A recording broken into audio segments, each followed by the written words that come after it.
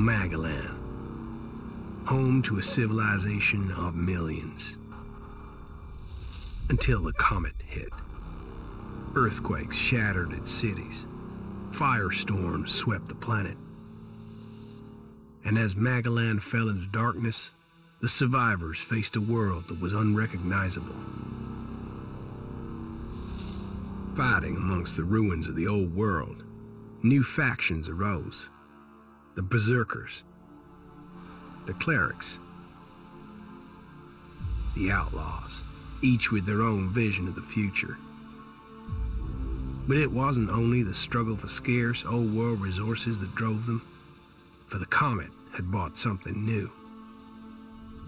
Elex, an element unknown to Magellan. It could fuel technology, change the evolution of life, open new abilities to those with the will to control it. For the Clerics, it drove new technological innovation. For the Outlaws, drugs to free their minds. To Berserkers, it gave the power of magic. Seduced by Elix's power, some began to consume it. Addicted, overwhelmed, most degenerated into vicious, mindless mutants. But there were some who could control their addiction. To them, at the cost of their emotions, Elex offered strength, focus, and stamina. These people called themselves the Albs. Seemingly unstoppable, the Albs have waged war on all who will stand between them and their need to obtain Elex.